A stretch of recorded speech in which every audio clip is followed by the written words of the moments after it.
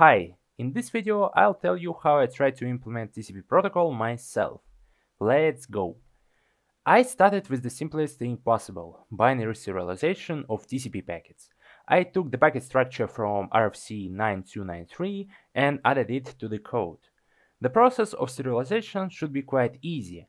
Put all the fields into a buffer one by one and you all set. Well, not exactly. In reality, TCP dump couldn't even recognize my packet. After some debugging, I found all the problems, but I also wanted to calculate the checksum myself to fully engage with TCP. Turned out, the checksum requires not only the TCP packet but also an IP packet. And at that point, I decided to throw it all away and use a library called GoPacket to do this stuff for me. Serialization is not the main topic of this video anyway. And finally, I can easily craft both IP and TCP packets without headache and send them anywhere.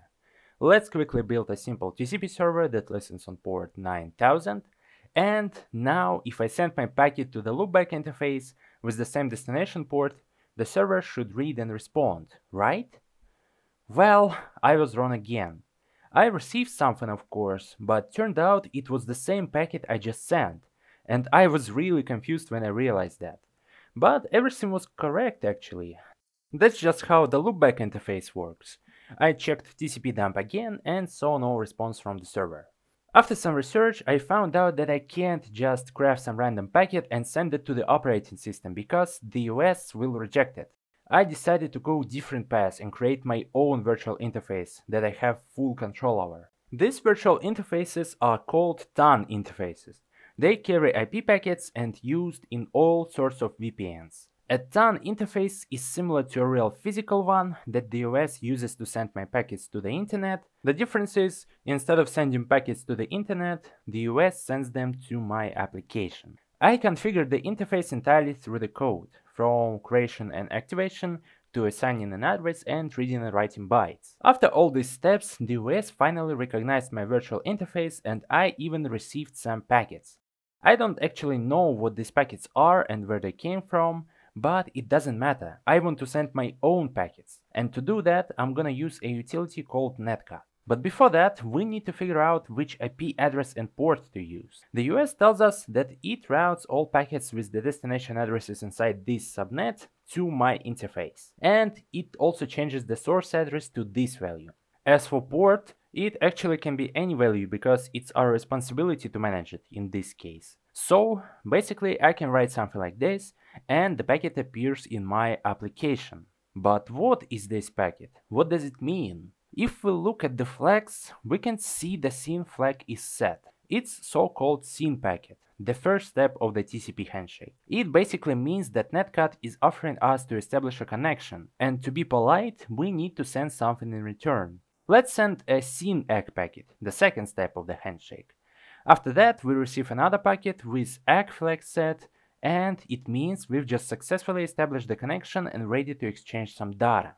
But before that, I want to rewrite my code so I can store all the TCP connections and their states in a map. Yes, every TCP connection has a state, so it can keep track of the data it sends and receives. This is how TCP keeps things reliable. In fact, TCP has a full finite state machine and it's quite large. I couldn't even implement half of it, so I'm using only two states, SYN received and established. That's actually enough to read and write data. A connection enters the SYN receive state when it gets a SYN packet, and after completing the TCP handshake, it moves to the established state. This is where all the TCP magic happens. After all that, I tried to implement reading data. It became easy once I understood what these variables mean. More precisely, first two of them. Every byte of data in the TCP protocol has its own sequence number, and both sides of the connection keep track of them using the state variables. Basically, the two variables I just mentioned construct a receive window, and incoming data is valid and accepted only if all its sequence numbers fall within this window. If the window is full, the TCP peer needs to acknowledge the received data, otherwise it can't receive more. So, I've implemented the simplest version of reading. First, I check that all sequence numbers of an incoming packet are within the receive window. If it's true, I read the data and update the variables.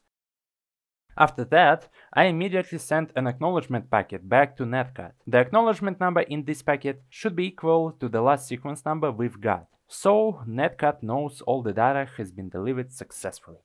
Let's once again listen on port 9000 and try to send an HTTP request.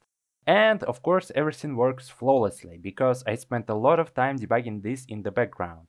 We've got the full HTTP request with all its internals.